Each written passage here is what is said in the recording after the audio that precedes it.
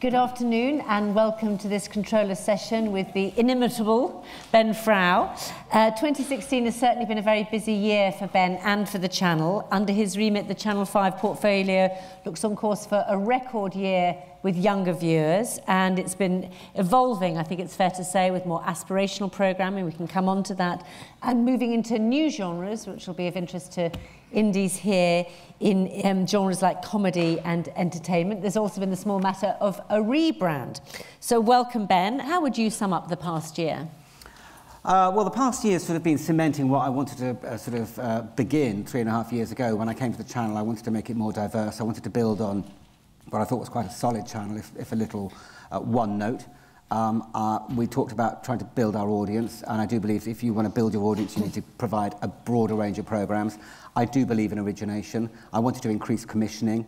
I wanted to put commissioning at the heart of the schedule at 9 o'clock, so one of the first things we did was move our acquisitions at the time to 10 o'clock. And I think what we have now got are a range of still very successful returning shows, the Yorkshire Vet GPs, Dog Rescuers, Can't Pay, Hotel Inspector in its 12th season and still as strong as ever, which is fantastic. And that has allowed us to then take risks and do less commercially attractive programmes like The Body Donors or My Name Is and I'm an Alcoholic or Gift of Life.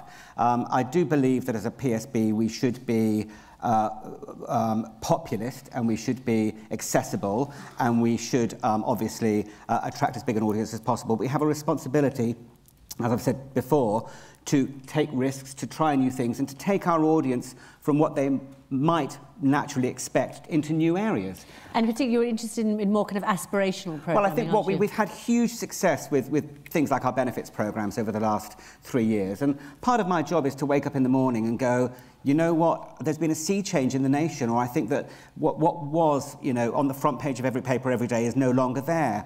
What are people wanting in 9 months' time, in a year's time? What do I think the viewers are going to want to be watching on television? So I suppose it was about a year ago, really, with the launch of Eamon and Ruth took us in a sort of very new direction for Channel 5, and there were a lot of people, most people actually, in Channel 5 who didn't think that it would rate. And I was very nervous. It's the only time I've actually really been nervous at Channel 5 that it might not rate and that I'd kind of lost my touch. And then I hadn't lost my touch, I was good as ever. And I was right and they were wrong. And I expect you pointed that out to them. Pointed that out, yes, in no uncertain terms. But I did feel that there was, it's quite interesting with Brexit as well, I really felt that there was a wave coming of people wanting to take control of their lives, that they did not want to be accountable to other people, that they could define their own destiny. So we've got a range of stuff coming through in the next few months, whether it's following people as they build their own hotels or turn their homes into hotels. We follow people as they give up the day job and they sell their houses. It's called Starting Up, Starting Over, and they just go for their dream life. I am very interested in the fact that Brexit happened, because I think it's the whole nation is kind of going, what about Great Britain? But on a micro level, I think it's micro, I think that's how you say it, I'm interested in the people who want to define their own destiny. So where we were very successful with our benefits, Nightmare Neighbours, Slum Landlords, those kind of programmes, I call them sort of slightly down and dirty programmes, slightly gritty programmes. I do feel that while some of them are still very successful and will continue, there's a new wave coming through which takes us in a much more aspirational direction. But I suppose that is a risk in the sense that the benefits programme have done very well for you in terms of audience volume, and you move in a new direction. I mean, what's been happening with your audience share? Our audience share for the main channel, we're slightly down for adults and ABC Ones, and we're up 5 for 1634s, which is, I think, quite an achievement. As a family, it's been a fantastic year. We're up for ABC Ones 4%, up adults 4%, and up 14% for 1634s. You know, the digital channels 5 Star and Spike have started commissioning, and that is a real sea change for Channel 5. 5 Star was always the dumping ground on which, you know, basically anything that had played on Channel 5 would go into 5 Star. Gemma and Sebastian, who sort of oversee 5 Star, felt very passionately about commissioning their own content. I completely support that. They've had a great strike rate with a number of hit shows which are coming back: Sex Pod, 100% Hotter, Kids Who Kill, and you know, 5 Star is and Spike are both. 5 Star is skewing young and female, and has really grown its audience share. So while I on the main channel try to keep it as relevant and successful and forward-looking as possible, there's no denying that the digital channels have increasing importance in terms of targeting those specific demographics. 5USA targets the ABC One viewer, who is worth, I think, 4 times more than Joe Public. 5 Star targets, 1634 viewer, who is worth 6 times Joe Public, and Spike targets all adults. So all our digital channels have a role to play within the bigger picture. But that doesn't mean to say that Channel 5, as the mothership, isn't really crucial in terms of growth as well. But I suppose particularly for younger viewers, those distinctions between the mothership and the other channels are less relevant. Well, I don't know that the young people nowadays really are aware of what channel they're watching particularly. I think I keep saying this. I feel like a bit of a dinosaur. I do believe in content. And I do believe that if you find great content and you commission great content and you've got production companies making you great content, viewers will come. And we have about 10, I'd say about 10 in our portfolio, hit shows. And we have, out of those 10, 3 of them are virtually bulletproof. I mean, it doesn't matter where you play it, on what day, on what time, on what channel, it will get an audience.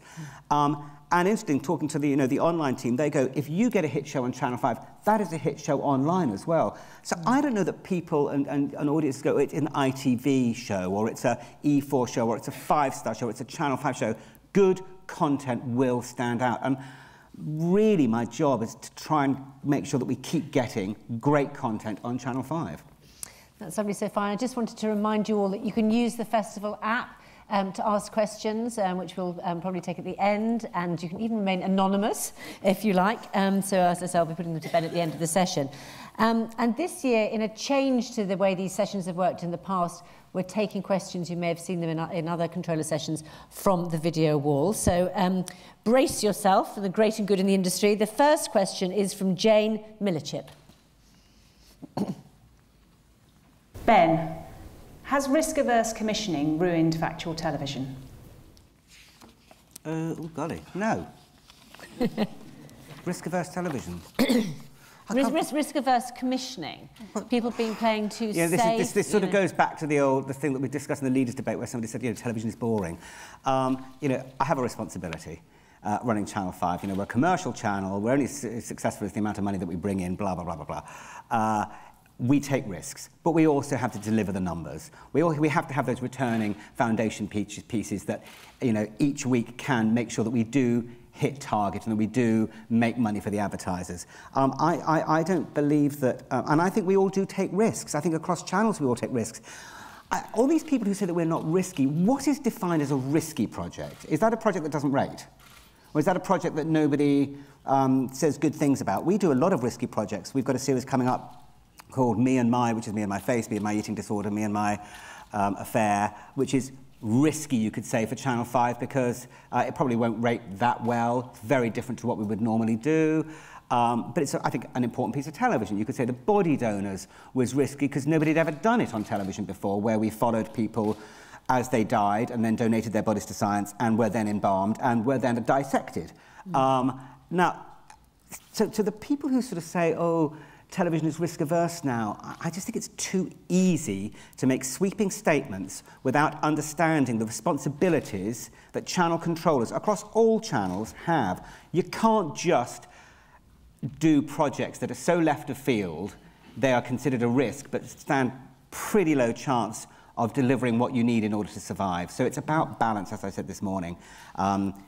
I like to take risks, I like to evolve, and in a way, every new project that a channel does is a risk, because there's no guarantee that anything's going to rate.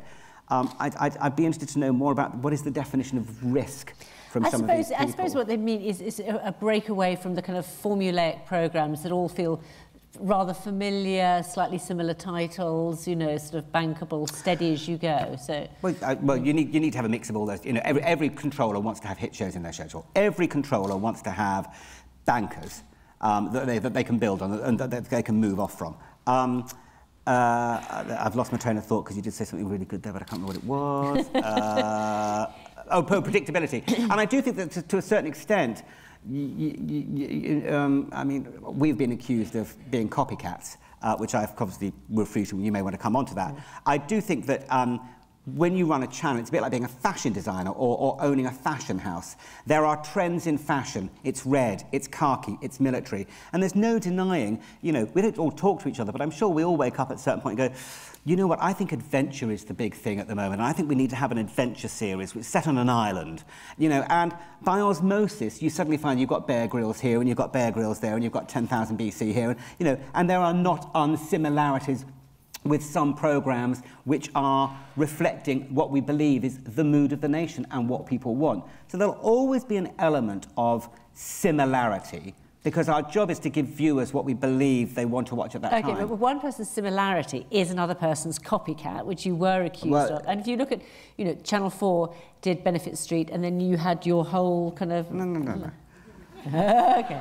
Oh, I'm so bored of this question. No disrespect for you, but I have said we did On Benefits and Proud, which went out in October, and they did Benefit Street, which went out in January or February. And this is my example. Benefits was everywhere. It was on all the papers. It was the talking issue of the nation. We would have all been remiss not to have reflected Benefits in some way on our channels. And as you know, it takes, you know, 9 months a year to make a programme sometimes, unless you're doing a quick turnaround. You know, so Benefits, adventure shows, living history might come back again, and we've all got a living history project. We might all feel that game shows are what our viewers want to watch in autumn 2017, and suddenly you'll go, oh, everyone's doing game shows. It doesn't work like that. Going to copycat, when I came to the channel, one of my big ambitions for the channel was to reposition it in terms of its reputation. I really love Channel 5, and I knew it could be a great channel, and I wanted people to look at what we do and go, you know what, hats off to Channel 5, it is a great channel. It would have been short-sighted of me, if not foolish of me, to just copy another programme from another channel and put it on Channel 5. That would devalue all the work I'm trying to do. So I can honestly say, hand on heart, I have never, ever, ever copied a programme from another channel. Except when I was at Channel 4 and I copied a programme from Channel 5. What was that? Well, House Doctor was still performing very well on Channel 5, and we created a show called Selling Houses, which was remarkably similar to House Doctor. Well, what about Tattoo Disasters on Channel 5 and Tattoo Fixes on Channel 4? No, but suddenly, but this is my point. We don't go and say, oh, let's copy Channel 4. These programmes come about because somebody goes in, oh, tattoos, and you go, yeah, you know what, that is of the moment. And then 6 months later, you're going, oh, they're doing it as well. Oh, they're doing it as well. You know, Love Island, reality coming back again, Big Brother, you know, are we all copying each other?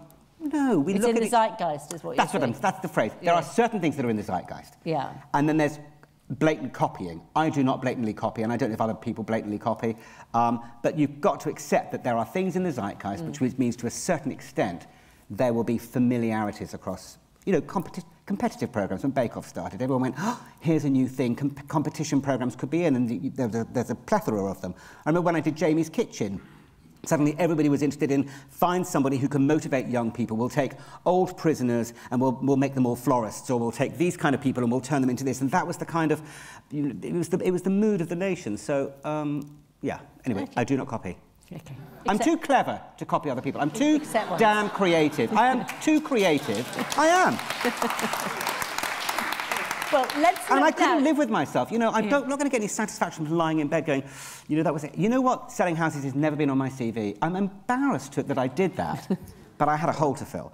But you know what? So I wouldn't take any pride in copying. Well, let's look at an example now of your creativity. Yeah. And this is a programme called Ganglands. And I'd just like you, before we play the clip, I just want you to explain a little bit about it so that the audience can understand. I'm not sure this is an example of my creativity. This is an example of, you know, Channel 5 can play with the big boys and do risky programmes. So a commissioner comes into me and goes, oh, you know, we've got a chance to do this film where series where we are inside a gang. And I went, oh, gangs are a bit niche. I'm not sure about that. Okay, but this is different. Okay, how's it different? Well, we're going to give the gangs cameras, and they are going to film themselves. So nobody's going into the gang, no one's going undercover. We're going to drop cameras off outside a specified destination. They will take the cameras. I'm going, oh yeah, and how much is the insurance for this series? And they will then deliver the footage, and we will cut it together. Now, in one half of my head is going, it won't rate that well, that's quite niche, gangs, that's not really our audience, gangs is not a great word for how I'm going to market this show, And the other half of me is going, wow, that is really different. That is such an interesting idea. I love the idea of trying something that is so left field. I love the idea of doing something that I don't think anybody else has done before.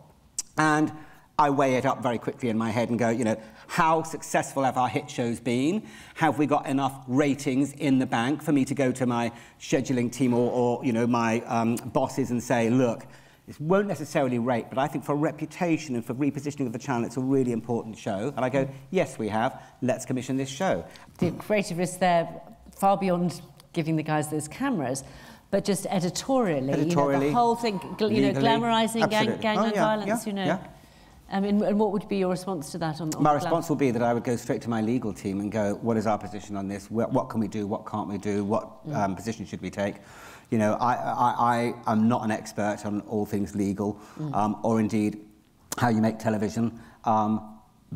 I hear a good idea, and we will discuss what are the realities of this. You know, can we do this? Can't we do this? How can we do this? How can we not do this? No point in me spending the money and taking the risk if we then can't show the programme. But you know, that's where you turn to other people's expertise to help you make something. I completely understand this at the lawyer side. I suppose what I was asking was a broader question of, is there a risk of, because you're not having it mediated with a reporter or anybody there, you're handing over editorial control to the gangs? I suppose you can control editorial slightly in the editing of it. Editing, yeah. Yeah. But that's almost part of the risk, is that you are jumping off the cliff. You know, if it wasn't transmittable, we wouldn't be able to transmit it. So it's got to be legal, and it's got to, you know, fit in various criteria. But that was part of the risk, is that you weren't having control. You couldn't editorialise it as you went. You couldn't say, well, we're missing this bit and we need more of that bit and whatever it is. And that was really what made it feel different. I've got another project that I can't talk about, but it is equally risky and different in that you have to jump off the cliff, give what you need to give, and allow people to do their jobs in the hope that in 1 year, 2 year, 3 years' time, you will get a piece of television back that is surprising and rewarding. So for people looking to interest you in their ideas, do you have an appetite for this? I suppose you could call it kind of edgier style of content. I have an appetite for anything that I think is a good idea. That is not a pedestrian idea, or that makes me, as the controller, go, that will rate, or that's a no-brainer, or that will solve a problem, or that's something that we should do because it hasn't been done, or that is a really clever idea that would make us look forward-thinking, or that is a great idea that I think people would say nice things about the channel because of, or that is a great idea because I can use it to schedule against, you know, Bake Off or, you know, drama on ITV or whatever it is. So, you know, when people come in with ideas, you know, I sometimes say to them, you know, if you were sitting in my position, would you commission that, and why would you commission it? But generally, when I hear ideas, it's like a Rolodex that goes through in my brain very, very quickly. And I'm assessing very quickly what this idea that I'm being pitched, of what use it might be to me and the channel, or one of the digital channels. And it could be, and it could have a number of uses, or it could just have one very specific use. The only criteria is it needs to have a use, and it needs to have a purpose for me to invest my money in it. So I think that's a very clear description of the kind of principles that behind your commissioning. Are there particular slots or things that you're looking for in 2017? Well, we mainly commission for 8 o'clock, 9 o'clock, 10 o'clock increasingly. I'd like to move into 11 o'clock. I still think it's quite interesting, you know, the returnable 8 o'clock and 9 o'clock show is the hardest thing to find in television. And in fairness, I have been asking for new ideas for 8 o'clock and 9 o'clock for the last 3 budget rounds. And I have very, very, very few. It is the toughest programme idea to find. The bulletproof idea, be it Can't Pay, Ben Fogle's New Lives in the Wild, Eamon and Ruth, that can deliver and deliver and deliver and deliver. I mean, GPs last night did 900,000, including plus one, up against 10.5 million for Bake Off. That is a staggering number for GPs, which normally does just over 1 million. I mean, it shows that it's almost Teflon. It is an incredibly valuable programme to us. So those really strong returnable ideas are the ones that I really need. Because if I have a few more of those, I can put some of the other ones to pasture, or I can be less reliant on them and maybe not commission quite so many episodes. And I can refresh the schedule then with slightly riskier pieces that may not be so obviously a hit show, but that can evolve into a hit show. And again, I'm going to go back to it. It's all about balance, but I gotta bring the numbers in order to allow myself permission to do things like Gangland. So what more would you like to see from production companies? What do they do that you like? What do they do that drives you crazy? I love it when they understand Channel 5. I love it when they really think about Channel 5 and the Channel 5 audience and the sort of responsibilities of Channel 5. I love being collaborative. I'm very, very happy. I've never said no to a meeting. I will always meet with anybody, and I'm always happy to discuss. I had a wonderful hour with a person who runs a production company on their own, a single person, about 2 weeks ago, who I'd met at the Sheffield Documentary Festival. She said, "Can I come meet you?" Because you work a lot with smaller indies, don't you? I love smaller indies. Yeah. 15% of our budget goes on indies who have a turnover of less than 5 million. And I like young, enthusiastic people. And this person came and we had a 2-hour chat and we talked through some ideas and I talked about how she was pitching to me. And I found it actually a really rewarding experience. And I hope she found it a rewarding experience. And I hope one day we will work together. So I love that. I don't like people who presume that they know more than I do, or who are... Nobody dare do that, would they, Ben? They'd be foolish if they did. And that applies to my team as well, who sometimes think they do. But what I don't like is when I give money to an independent company and I don't get what I asked for. I don't mind if things go wrong. Things go wrong. I don't mind if sometimes things don't stack up. That happens. Sometimes you think you're going to get some great editorial and it's a bit weaker, and you know, sometimes you have to turn the 4-parter into the 3-parter and just try and make the best content with what you've got. But I do have a problem when I'm pitched a programme and I hand over my money and the programme that comes back is not what I was pitched. Yeah, okay, fair enough. And do you think you get enough pitches from bigger indies? No, I don't. I think I'm surprised at the very few numbers of independents, especially those super indies who would come and talk to us. Yeah. But there are some big indies who haven't even crossed my door in 3.5 years. In fact, somebody, I met a senior person and said, you know, I can't believe I haven't seen any of these people underneath your super indie umbrella. And then, of course, I got the call from one company saying, oh, can we come and see you? And when they came in, I said, I've been here 3.5 years and you've never called me, you've never emailed me, you've never been to see any kind of commission. They said, oh, no, we've sort of been busy. I said, if I was your boss, I'd have fired you. Your job is to go and get work. Your job is to try and bring the money in and develop programs and everything. And the fact that you've just dismissed Channel 5 for 3.5 years, I think, if I was their boss, is unacceptable. Even though they might say, we're looking at the budgets at Channel 5, it doesn't There's make no sense. problem with the budget. This perception about budgets at Channel 5 is just a distraction. We have tariffs for slots. We have a vague idea of what if 8 o'clock is 80k and 9 o'clock is between 100 and 150k, that means I can do 35 million hours a year or whatever it is. But that doesn't mean to say I can't spend 400,000 at 9 o'clock if I want to. It just means that I can't necessarily do quite as many hours of origination, or I might have to do 5 hours at 8 o'clock for 50k rather than 80k. I've got very clever people around me who are able to move money around. We have never said no to a project since I've been here that I've wanted to do. Ever. And that's expensive project. 10,000 BC was a very expensive project, and it was 10 hours of television. And nobody batted an eyelid to me and said, we can't afford to make this programme, and you shouldn't be doing this programme, and da-da-da. We all decided we should do it, and we found the money for it. And we will always find the money for a good idea. I might have to make a few compromises along the way, going forward or whatever it is, but that doesn't mean to say it can't be achieved. You can always move money into different years and different time slots and things like that. So this perception that we don't have money is wrong. We have a smaller budget than Channel 4, ITV, etc., etc., etc. But that doesn't mean to say that we're frightened of big, ambitious projects. I'd like more ambitious, big, ambitious projects. Okay, I'm sure that's very interesting for our audience to hear. But let's go to the video wall now, and this question is from Pat Young. Ben, why do you think Channel 5 doesn't get the creative recognition it deserves? Because people are snobs. I think there's still, much less so, a little bit of history. I think there are some people who it sort of sticks in the craw that they should give Channel 5 the credit.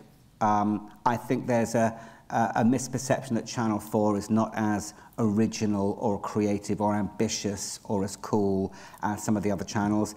The viewers really very, very quickly after I came to the channel started to really like Channel 5. And I think our viewers have really noticed the changes, and our perception amongst viewers and our recognition and our reputation amongst viewers is really improved. I think some people are lagging behind. I get deeply frustrated about it, sometimes very demoralised about it, but I am reassured by people in the team that it will change, and it's a long battle I've got to go through. I will change people's perception of Channel 5 because it's a really good channel, and I'm not going to go on and on and on like I did last year.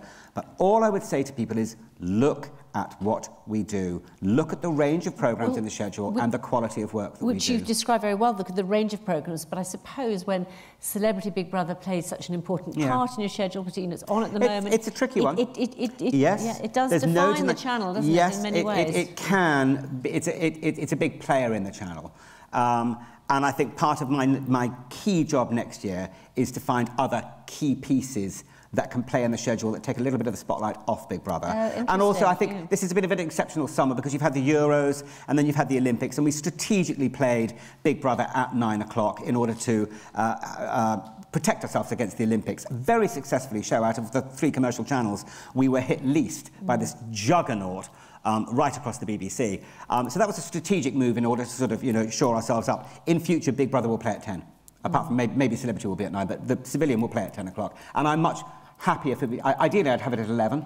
It's a bit expensive to play at 11 at the moment, because I think it's a very valuable show to us. And I think it's a really good show, but I would agree it can cast a bit of a shadow over some of the other stuff that we do. It's part of the balance. It's a tough one sometimes. And then in terms of the creative recognition, I think it's interesting to hear about what happens inside Channel 5, and the fact that you have a small team of commissioners, and you deliberately foster a good atmosphere. You try to do that. Yeah. Yeah, there's very few of us. There's 7 commissioners, and there's scheduling people, and a little acquisitions team, and me, and everything. And I think we punch very much above our weight. And we all love each other and we all hate each other. You've got a slimming club. We've got a little slimming club going. I've gone from 82 kilos to 73.6. I weighed myself this morning. Not that he's competitive at all, It's incredibly competitive. It's incredibly competitive. I will win the competition. But seriously, we motivate each other. And somebody says to me, oh, you know what, you can lose half a kilo if you have a hot bath the night before. And I'm going, great, I'll take that tip. Thank you very much indeed. And I will weigh my clothes in the morning to see what I'm wearing for the weigh-in, which is on a Thursday morning. But we sort of josh each other. But the idea is that we're all kind of supporting each other. And I did hear rumours that you might. I think there's some kind of bet at work that you might be showing off your new body at work. Yeah, there was a. Well, we were discussing it. So Gary Lineker presenting Match of the Day in his underpants was the most tweeted item last week. And I looked at Gary Lineker's body. So I've lost some weight. And I'm doing my yoga and I'm not drinking. So And I said to the team in the big programming meeting where we have about 30 people on a Thursday morning, I said, you know what? For an ex-football player, actually, my body's not that far behind Gary Lineker's, And so somebody said to me, so would you present this meeting in your underpants? And I said, well, if we can do better than we did in the very famous Project Ferrari week, yes, I will. I will be given 4 days' notice if we achieve it, in which to just put the finishing touches to it. But if there was ever a motivation for not having a donut or that extra glass of wine, it will be that I might have to present that meeting in my underpants. But I would do it because it'd be fun, wouldn't it? At least it would be different. It would certainly be different. It would be different, and everyone would have a laugh, and they'd all go, "I'm not as thin as I really thought I was," and everything. And then we'd all have a laugh. And we work in entertainment, we work in television, and I can be very grumpy, and I can be very silly, and I can be very irreverent and everything. And I like when my team are not intimidated by me, and we can all josh each other and support each other. We're there for the good times, we're there for the bad times. We have tough competition, we've got tough targets. It's a bit of a battleground out there, and I like the fact that we all pull together. Sometimes we love each other, sometimes we all fall out. We're like a family, and there are good days and bad days. But you know what? I have a great team, and I am deeply loyal to my team, and I hope they're loyal to me. And, well, if you've got any questions for Ben, do remember the app about his underpants or whatever else you might be interested in, and we're going to go to some of those questions at the end. So that's Borderline, a comedy that was commissioned. Tell us about the story. Well, I think that this demonstrates the fact that, you know, you should never, you know, when people say, what are you looking for? You know, I might say, well, I'm looking for 9 o'clock returnables, but, you know, I wouldn't say I don't want this and I don't want that. I think it's wrong to be prescriptive. When Ralph Little and Zoe Rocha came in just for a meeting about comedy, about scripted comedy, I said, look, I'm not going to do scripted comedy. We're not there yet. Maybe in 2 years' time, you know. And we had a lovely meeting. They were very nice people, and they said as they went, you know, could we send you something that we shot, you know, recently? And I said, of course you can send me something. Very happy to look at something. The next day they did, and that popped up. And I suddenly went, oh, damn in hell, that is a really good idea. That is a really good idea to set a comedy in the world of border control, given what's going on in the world at the moment. It's very now, isn't it? It's very now. Yeah. And I sent it out to some of the team, and I said, I think there's something in this, do you? And they came back and said, I think there's something in this. I said, there is, isn't there? Let's get him in for a meeting. So they came and I said, you know what, I did watch it, and I think there's something in it, and let's talk it through. You know what, let's just do it. So we had 2 meetings, and I commissioned this 6-part series. And I think it gives the example of, A, the production company taking the initiative to go and shoot something themselves, rather than waiting to get their foot in the door and then wanting development money and da-da-da-da-da. It's a bit like GPs last year. Jonathan Stadlam presented me with this tape that he'd gone and shot on his own. I looked at it and I went, that's a good idea, we should do that show. Exactly the same here. They went off their own bat, shot this thing, impressed me, and we commissioned it. I might not want food at the moment. I'm not sure I want, you know, a competitive game show at the moment. I'm not sure I want a lot of things at the moment. But if somebody comes in with that great food idea, I would be insane to say no to it. So it's kind of like proof that all doors are always open. It really is ideas dependent. I'm not going to say I want 2 of those and 1 of those and 5 of those and 6 of that, and I don't want any of that and I don't want any of those, they're over. You know, I say there are no benefits programs, and we're only going to be doing the big benefit handout going forward. But that doesn't mean to say that that area can't be revisited in a different form, or it can't be made into a different kind of television program. So I don't like to be prescriptive, and I think for independent companies it shows that, you know, you should have the courage of your convictions, you know, develop stuff up and come in and present me with what you think is a great idea. So you certainly would look then at genres outside factual.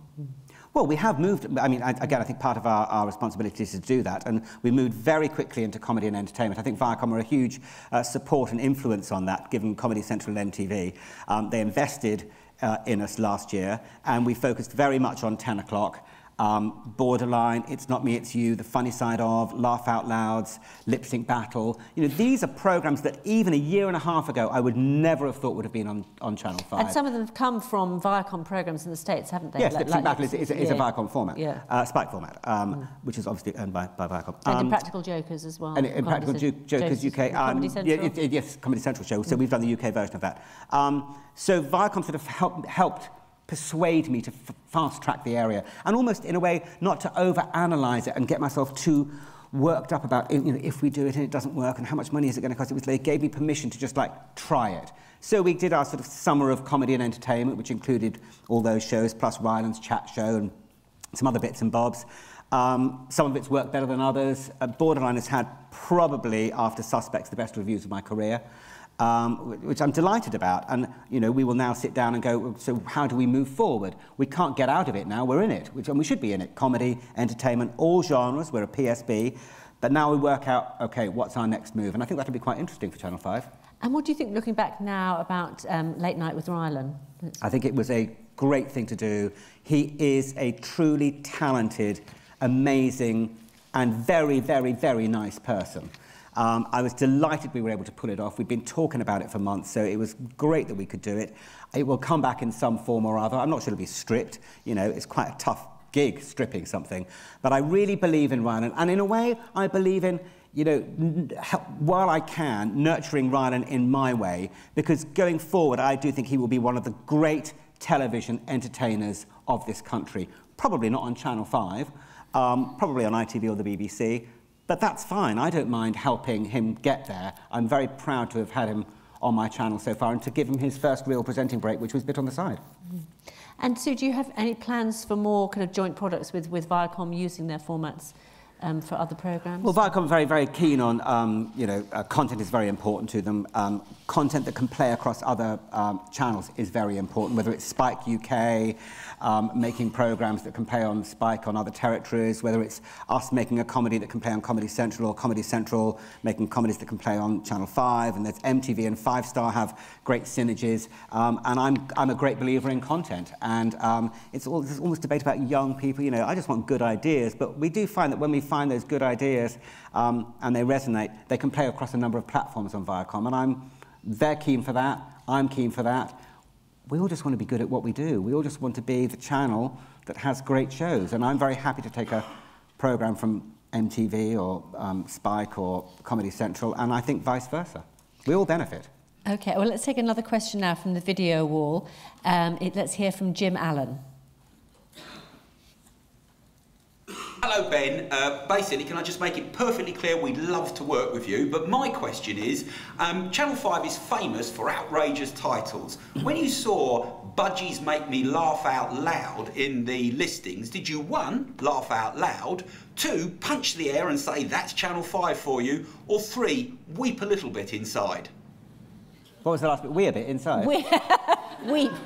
Wait, why? What's wrong with Budgies Make You Laugh Out Loud? It's It's a good title. It was like the 8 millionth Laugh Out Loud. We've done Kittens Make You Laugh Out Loud to death. Kittens 32 we're on now. I mean, this is funny because this idea came about when we were in a scheduling meeting, and I keep teasing Sebastian, who runs 5 Star, that he doesn't watch Big Brother because he was always watching cat programmes on BBC Two. And I said, you're a young boy, you shouldn't be watching cats, you should be watching sex on Big Brother or whatever, you know, blimey.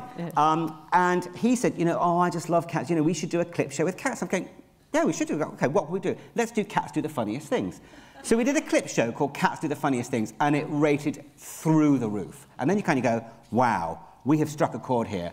Let's do some more. So we changed the title and called them Laugh Out Loud with Dogs, Puppies, Gerbils, and then I'm thinking, OK, what else? Like rabbits, budgies, you know, toddlers, OAPs, and I mean, it just keeps hitting the mark, and it keeps bringing in the young viewers, and it's family friendly, and you can schedule it all over the schedule, which is useful.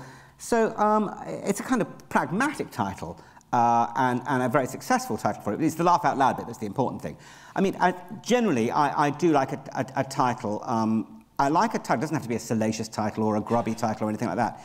It has to be a title that stands out and makes people go, that sounds interesting, I think I want to watch it. And from the title, I kind of know what I'm going to get, and I like that feeling, therefore I will find Channel 5. Because it's a big old world out there, and there are all these new channels evolving, and there's, you know, very competitive scheduling and blah, blah. I'm not sure people read the Radio Times anymore to actually, you know, work out what the programme is, and people have got a shorter attention span. You've got to grab them. You've got to grab them, and we talked about this earlier, you've got to grab them on the title. So they like the title, they're going up and down the EPG. I mean, how many people go home and just go up and down the EPG? What am I? Oh, I like the sound of that. Then they're going to watch 10 seconds, they're going to go, God, I like the sound of it. You know what, I'm going to stay with it. If you don't get them, they'll simply go somewhere else. And, you know, that's part of the responsibility nowadays, is to make sure that your content is as robust and exciting and rewarding enough for people to A, want to watch it, B, watch it and enjoy it, and C, come back and watch it next week. Now, you've talked to us a lot about your plans for origination, how you've increased the budgets for that, but acquisitions are obviously still important. What kind of plans have you got for that for the future? Well, I think our plan for acquisition is to cherry pick the pieces that are most useful to the channel. I mean, Channel 5 used to be very heavily reliant on acquisitions. CSI with Double Bank, you know, during the week, NCIS, The Mentalist, these were all, you know, persons of interest. They were all playing in the heart of prime time when I arrived. And they're all great shows, but if you're trying to redefine a channel and evolve a channel, you know, it's not so helpful.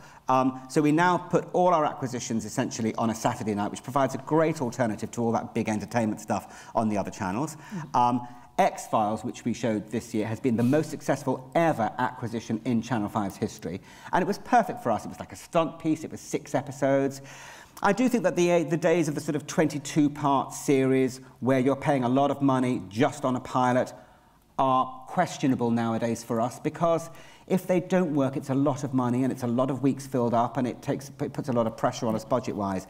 But there will always be a place for acquisitions, especially because they can enhance the schedule so well. Interesting to know. And tell us about the schedule, what's coming up in the autumn. You're moving into new areas. Well, we're moving into that more lifestyle-y kind of people taking control of their lives. We've got with follow-up series to The Six Wives of Henry VIII, where we look at Elizabeth I over 3 hours, and it's basically all about Elizabeth and her enemies. We're following up Loch Lomond with A Year in the Dales, and then we're doing a follow-on series from that from Alaska. Ruth and Eamon are back. You know, all the big hitters are back. So natural history is important. Well, I think it's one of the genres that we wanted to rogue into. It was a bit of a risk when we did Loch Lomond, and nobody thought, well, we kept it on the shelf for a year. We thought nobody would watch it, and then it was one of the big hits of last year. So, you know, a lot of returning hits, but also new stuff. And I think the new stuff that comes through, it'll be very telling to see how it works. I hope we have the foundation pieces in place for them to work. I think the way we've scheduled things like Carry On Caravanning, All at Sea with Jane McDonald, you know, The Cars That Made Britain, things like that are quite interesting. On paper, it looks solid. The programs are good. The competition is a fucking nightmare. But some of them will work, some of them will disappoint and just do all right, and some of them will probably fail. But that's the nature of the business. OK, and now time for our final question from the video wall. And I warn you, this time it's a bit personal. Let's hear what Jamie Isaacs has to say. He hates me. Ben, you've gone on record saying that a lot of the ideas you commission are actually your own ideas. Have you ever thought about starting your own indie? Yes, I think about it all the time. Oh, do you? Yeah, I'm far too insecure, and I'm really bad at taking rejection. And you know, even in the worst meetings, when people come in and they are pitching to me, and I'm thinking, oh my God, this is just like a brutal meeting, I just have to flip it around and going, how would you feel if you were sitting there and going, you know what, listen to them, you know, try and help them, try and make this meeting not as bad as it could be. I absolutely take my hat off, and I really admire all those people who've been brave enough to start up their own indies. Most of my peers went off and started indies, and they're all multi-millionaires. And while Is that annoying? Do you know what? While I would like to be much richer, I can never begrudge the fact that they got rich by being brave enough to start their own independent company, because I think it is a deeply, deeply, deeply challenging job and a very tricky job. And I think that the more indies there are, the harder it gets.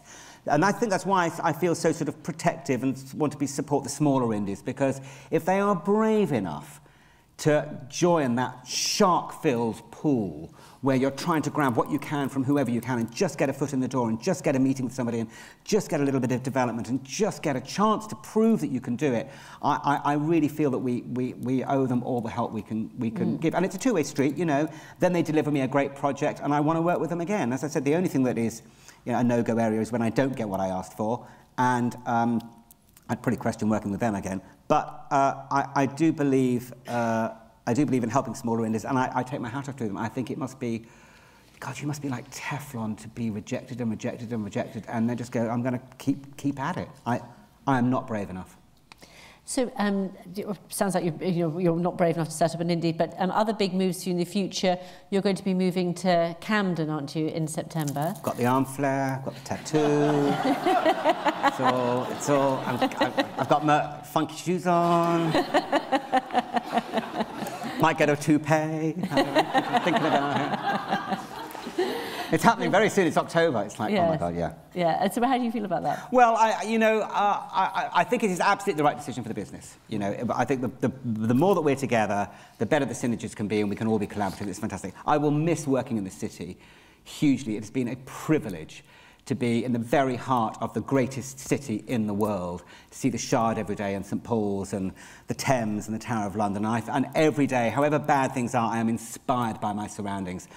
But, you know, I've worked in worse places than Camden. I worked on an industrial estate on the edges of Dublin for 5.5 years, and I still did good work. I mean, there wasn't even a shop nearby, so it will be a shock to me. There's no doubt. And will it be moving into a more corporate culture? I mean, you'll be working much more closely with Viacom, with your bosses. And that is going to be a challenge for me. I'm not a very corporate person. I'm going to have to learn to bite my tongue sometimes, certainly. You know, it's going to be a big learning curve for me, there's no doubt about it. But you know, in a simplistic way, as long as if I can keep delivering the content and keep delivering success for Channel 5 and keep growing Channel 5 and its digital channels, I like to think they will be a little forgiving of my individuality. And when you and then hear... the day I don't deliver the ratings, they can fire me. I mean, Shane Smith last night, I know you weren't at the McTaggart, but he was talking about the big picture. He said that Viacom was imploding. I mean, how much attention do you pay to what happens to your parent? It's none of my business, really. It's all happening amongst people who are way, way, way more senior than me. And we obviously know what's been going on over the summer. We followed the stories, but it didn't affect us in our day-to-day job at all. I've made it abundantly clear in various things that I really concentrate on the day job. I'm glad it's resolved. I hope now we can draw a line underneath the distractions and keep moving forward. But it didn't affect me, and I wait to see if it does affect me. OK, I'm going to move on to the app questions in just a sec, but one last question for me, which was Channel 5 has been nominated for Channel of the Year. Congratulations. Last year, though, you said you'd rather not be nominated than nominated and not win. Yeah. So what do you think now? Well, I don't think we'll win. I don't think we'll win. And I will not be going to the Channel of the Year party, because when Jamie's Kitchen was nominated for every award, and I went to those endless dinners, thinking, we're going to win this one, we're going to win this one, we're going to win, and we didn't win any of them. I made a decision never to go to a awards ceremony ever again unless I know I'm going to get the gong. Because it was so humiliating to sit there with all my peers going, he thought he was going to win and he didn't. It was just mortifying. So, I mean, personally, I think we deserve Channel of the Year. I think if you look at the journey that Channel 5 has taken in 3.5 years, the breadth of content, the quality of content, the risks we have taken, the way that we now cover all genres, I think we deserve Channel of the Year, but we all know that you don't always get what you deserve in life. OK, lovely. Well, I think we've got some nice questions from the app, actually. Has Channel 5 ever thought of doing a pilot season where viewers could vote for which show got commissioned? I like the idea of a pilot season. They do a very successful pilot season on RTE in Ireland, actually. Where you worked, of course, didn't you? Yeah, which is a really, really, really good idea. I wouldn't necessarily have viewers voting. I mean, they can vote by the ratings, but as in terms of online voting, as we know from the app thing this morning, it doesn't always work. And you know what? It's like focus groups. I don't like them. You know, they don't really understand the thinking behind things. So pilot season, great. Viewers voting, not for me, thank you very much. It's a bit like the Big Brother winner, you know. They don't always get it right. OK. On commissioning, do Viacom take all rights? No, they don't take all rights. I do think that if, I mean, we sort of have, as I understand it, sort of fairly standard rights, sort of similar to other broadcasters. I do believe that if we create content, if I come up with an idea and a thing, we should get a bit more of the back end, and that's only fair. And I do think that with the UK cluster, the Nordics and Poland, it makes sense that 5-star, in particular 5-star and Spike programmes should have those rights, the Nordics and Poland's included. But for me, it's very important. It is a two-way street. We're a broadcaster, and the independent companies are our life's blood. Without the independent company, we have no competition, any content. So there's no point in demanding X, Y, and Z and then finding you've got 50% of nothing because nobody wants to work with you. It is very important that we keep our doors open, that we are respectful, collaborative, and good to work with. I want people to want to work with us. I want us to be a place that is easy to work with, a pleasure to work with, supportive to work with, and that we will do our very best to make sure your programme delivers on what we wanted to do so that we can work with you again. So there may be negotiations and there may be discussions about rights. It should be on an individual basis, in my opinion, depending on the project, depending on what we really want from it. The most important thing is that the independent and Channel 5 are both happy and want to continue to work together. Because without the independents, we're nothing. I mean, I'm good, but I'm not that good. OK, now you stated last year you were taking a big look at Big Brother, with CBS announcing a digital edition of Big Brother US. What's next for the UK show? I do think Love Island gave us a little bit of a jolt this year, you know, and it's no bad thing. I think, you know, they got the 2-week head start, which made me fucking angry, frankly. And then, of course, because of the Euros, we were playing it at 9 o'clock and they were at 9 o'clock and whatever. And, it, you know, there's no denying it, Love Island was very successful for ITV. Big Brother is 17 years old. It'll be 18 years old next year. Yeah, yeah. It's still going. I always said when I came to Channel 5, I just don't want to be the person who doesn't kill Big Brother. You know, so this current series we're in is up 4 share points on last year, which is great.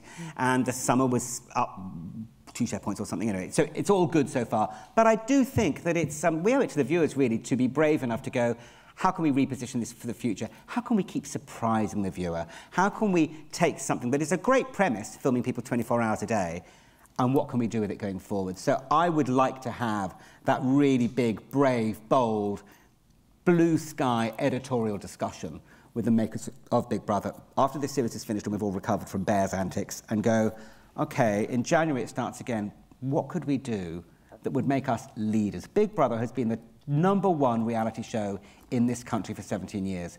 I do not want to be second. I want to keep being a leader in terms of reality. And another one from the app, with next year being a big year for Channel 5, its 20th anniversary. Is anything special being planned? Would love to see specials of original Channel 5 shows like 100% Night Fever, The Mole.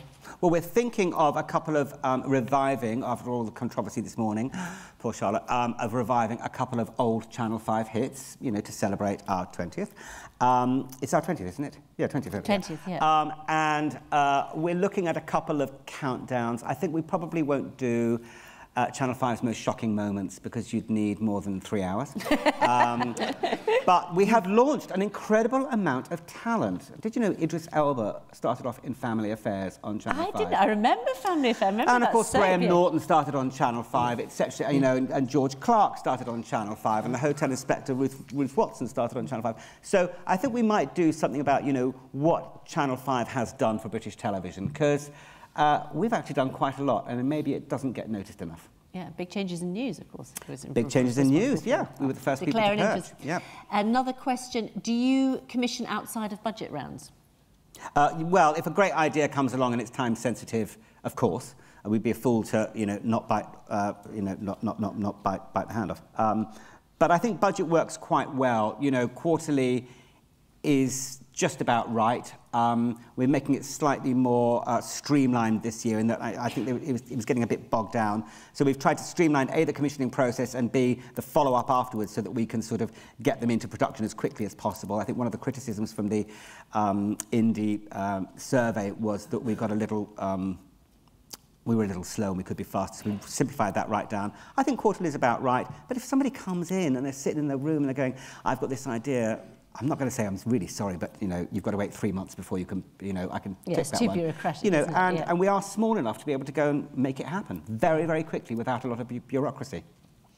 And the next one, are there any plans for more original drama series following Suspects? Any scripted dramas planned? Yes, we will do some scripted drama next year. I mean, I think it'll be limited, because there's obviously a lot on ITV and the BBC and increasingly Channel 4, and you know, where are we going to schedule it? And there's no point throwing good money after something that's just going to sit on the shelf for ages. Suspects has been such a great success for us. I'm so proud of it. Now I think it's time to jump in the pool of scripted drama, and it's something I know nothing about, so it's going to be quite an interesting experience. Do you sometimes provide development money for producers to work up ideas? Absolutely. Right, yes. Absolutely. But it's really about proof. It'll be about proof of concept or casting. You know, it's a great idea. I really like it, but I don't believe you can really make it. You know, here's 5 grand, 10 grand. Go and prove to me you can do it. So we're doing this piece called Me and My MP, which is where we're following Nick Clegg and various other MPs as they do their surgeries. Now, I thought it was quite an interesting idea, good way of looking at politics and the people, that kind of thing. They did a development for me. They went and did proof of concept. When they came in and showed it to me, although my brain was going, golly, no one's going to watch this programme, and da-da-da-da, I couldn't then not commission it, because they'd absolutely proved that they could give me what I'd asked for. So I'm not going to give development money just for the sake of giving. I do need something back for it. But yeah, absolutely. Okay. And very easily, too. I'm sure that's encouraging to hear. What impact has the acquisition of Neighbours and Home and Away had on the channel? Blimey, well, they've been there so long, I've no idea. I mean, they've been going forever. Neighbours is on fire at the moment. Home and Away is a life of series deal. What I like about Neighbours is, I mean, I don't know how long it's been on the channel. Obviously came from the BBC.